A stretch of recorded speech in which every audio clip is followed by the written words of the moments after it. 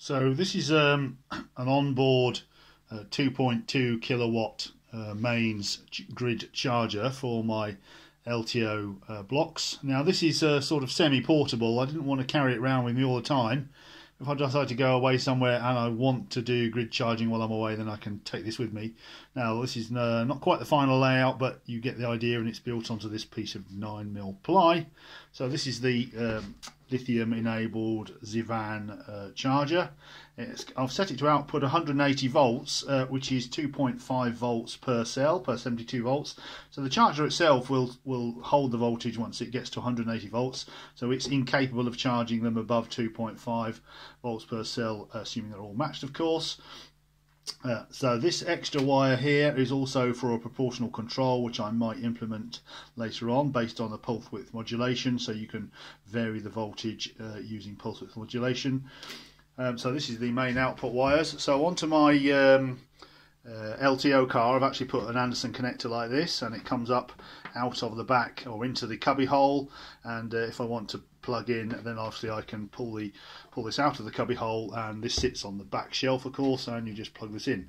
But this needs lots of cooling because it's quite a big powerful thing, some big fans, and I don't really want this buried away inside the IPU case or compartment or down the sides, because it needs to have cooling, and I don't want to carry it around with me all the time. So then we have this is a solid state relay. This is controllable by just a 5-volt logic signal. So this is going to be connected to the OBDIIC&C. This is a 12-volt power supply to power the OBDIIC&C when the car is off. Probably what I'm going to do is I'm just going to connect all the wires up to this OBD port here, so that I can basically disconnect my CAN cells and OBDIIC&C from the car, and just plug it into here, and then it can go into charging mode, and then it can be in control of the charging and in control of the charger here.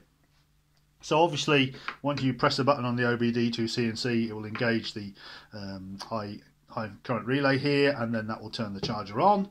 And then obviously if a cell goes over voltage, the OBDIIC&C can turn this off, and that will kill the charger. And also if the charger reaches its maximum output voltage, which we've already preset 180, then obviously that will also terminate the charging. And when the charging reaches a set time, that will also terminate the charging. And this is just a mains male inlet socket, so for the 16 amp round connectors we use here for caravan. So I've actually ordered a panel mounting one, which will go here. So basically you'll just plug in your mains into this.